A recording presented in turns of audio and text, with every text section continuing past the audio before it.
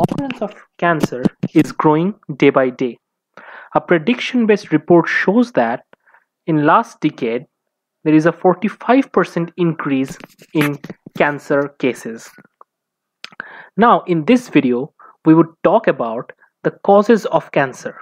Now, definitely you know that there are carcinogens and there are cancer-causing agents such as cigarette smoke, etc. But apart from that, there is another important cause of cancer, which is genetic. Now, this genetic cause of cancer is due to gene mutations. Now, which genes are mutated? In this context, I'll introduce the concept of proto-oncogene and oncogene. Now, any cell need to grow, and in order to grow, they need to divide and increase their number and also their size. So, there are a set of genes known as proto-oncogenes which aid in this process. So, simply, proto-oncogenes are those genes which are absolutely necessary for normal cell growth, proliferation, and division. There are other type of genes known as tumor suppressor genes. Tumor suppressor genes, as the name suggests, they suppress the tumor growth, or they suppress the uncontrolled proliferation or growth of the cells. Now, due to some reason, if there is a mutation in either of these oncogene or the tumor suppressor gene, then the consequence could be detrimental.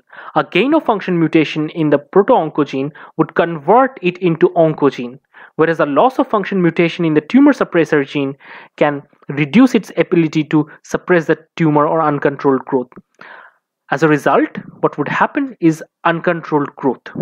When cell division is uncontrolled, it might ultimately lead to tumor formation and which might turn into cancer. Now, let's just look at a cellular level how these proto-oncogenes could be a component of growth signaling pathway. Now, as I depicted earlier, that proto-oncogenes are absolutely necessary for growth, division, and survival. So definitely any component of the growth signaling pathway which endogenously give rise to growth of cells or tissue, if it goes wrong, then it might create a cancer-like situation. So these mutations or these changes could occur at the ligand level, such that the growth factor level, the growth factor binding receptor level, the intracellular signal transduction molecular level, or even at the very downstream, the transcription factor level. So I'll discuss and describe all of the examples one by one. So stay tuned. The first step is the receptor, where the ligand binds. You can imagine if any mutation cause an overproduction of any growth factor or a mitogenic signal, that might lead to cancer-like situations. Other than that, receptors, which are receptors for growth factors, such that human epidermal growth factor receptor 2 or HER2 acquires a mutation in its valine chain, in its valine residue, and convert it into glutamine residue. As a result, the receptor is locked in an active conformation. It is autophosphorylated without the binding of any ligand, and as a result, the downstream signal is always active. This HER2 new protein is known as an oncoprotein and one of the prevalent cause of breast cancer. Another example is EGF receptor, which is turned into a truncated ERBB oncoprotein, which is also constitutively active and doesn't need any binding of ligand to signal downstream. It always signals downstream in a constitutive fashion. Now, one of the most important pathways for normal growth and proliferation is MAP kinase pathway. In the MAP kinase pathway, the mitogen, which is a growth factor, binds to its receptor. Many of the cases, the receptor is receptor tyrosine kinase. And in this pathway, one GTPase is very important, which is RAS. Just like its cousins in G protein coupled signaling pathway, RAS also need GTP for its function. But this GTP, the GTP bound RAS, could also be converted into an inactive state by a gap protein, which is GTPase activator protein. And as a result, Just like the signaling could be switched on, the signaling could be also switched off. But there are many mutations in the RAS which makes RAS an oncoprotein, because in a mutated RAS it is always bound to GTP. Even if the gap protein is able to bind to the RAS GTP, it cannot hydrolyze the GTP, and as a consequence RAS is always active, constitutively active, and the downstream signaling pathway is always on, regardless how much signal is present in the environment or how much growth factor is present in the environment. As a consequence, there is a huge amount of output in the MAP kinase signaling pathway. Since MAP kinase signaling pathway is one of the key prevalent growth signaling pathway, which one of the important target of MAP kinase signaling pathway is cyclin D. And we all know that cyclin D CDK4 complex allow the transition from G1 to S phase. So any aberrant mutation in this MAP kinase pathway components or cyclin D, etc., can lead to uncontrolled proliferation and growth, which might lead to cancer. So these genes, which are a normal component of the growth signaling pathway, or which regulate cell cycle progression, regulate survival, these genes are proto-oncogene.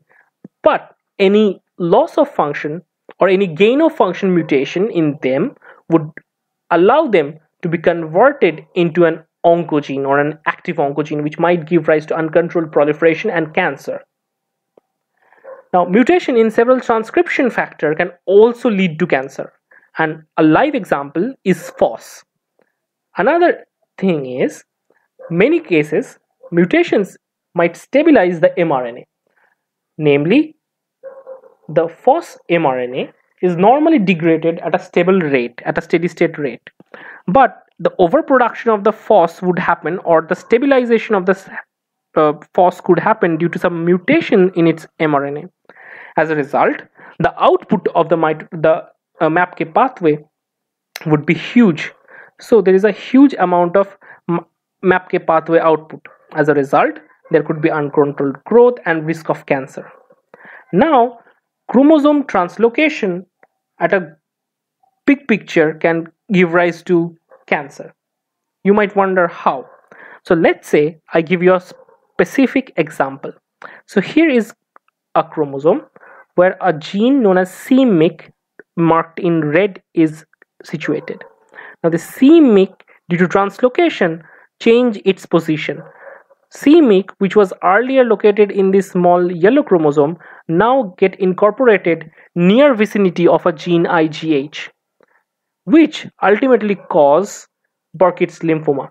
Now this kind of situation happens because the IgH is highly expressive gene in these cells, and when c-MYC comes under its influence of this enhancer, it causes a huge production of c-MYC, which might ultimately give rise to cancer. Many of the cancers are associated with this kind of chromosomal inversions, in chromosomal translocations, such as Burkitt lymphoma, diffuse large B-cell lymphoma, follicular lymphoma, and mantle cell lymphoma. All these things happens. All of these cases, a normal gene which is regulating growth is coming into the influence of a gene which is highly expressed, and as a result, those genes which are giving rise to normal growth is excessively produced, and as a consequence, it is giving rise to uncontrolled growth and thereby cancer. Now, I'll take you through some other aspects of it. Normally, a cell has programmed its own death pathway using several specific enzymes known as caspase, which are in inactive form normally, but when a signal related to a death cue appears, these caspases are cleaved. One such kind of death cue could be a damage in the DNA. So all these things would lead to apoptosis by activation of the caspase 3. Now there are specific genes which are pro-apoptotic, helps in apoptosis, and thereby regulate the homeostasis of cellular proliferation by maintaining a proper turnover of a cell.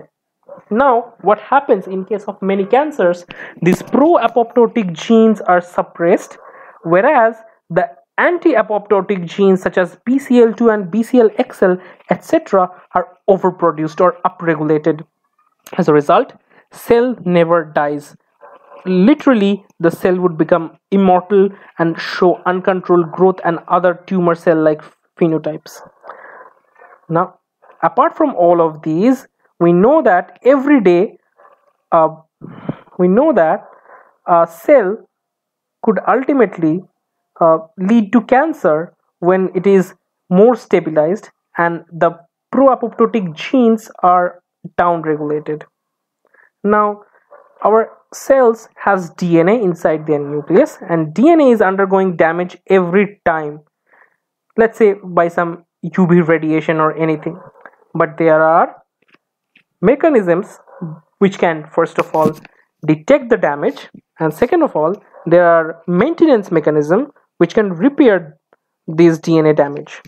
But imagine a situation where there is a mutation itself in the DNA repair machinery or the damage detection system, which might not detect this kind of mistakes and overlook this kind of mistakes.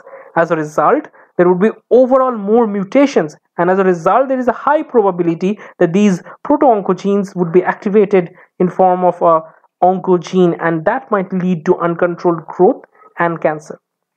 So that was my whole video on proto-oncogene. I hope this video was informative. If you like my video, give it a quick thumbs up. Don't forget to like, share, and subscribe. Thank you.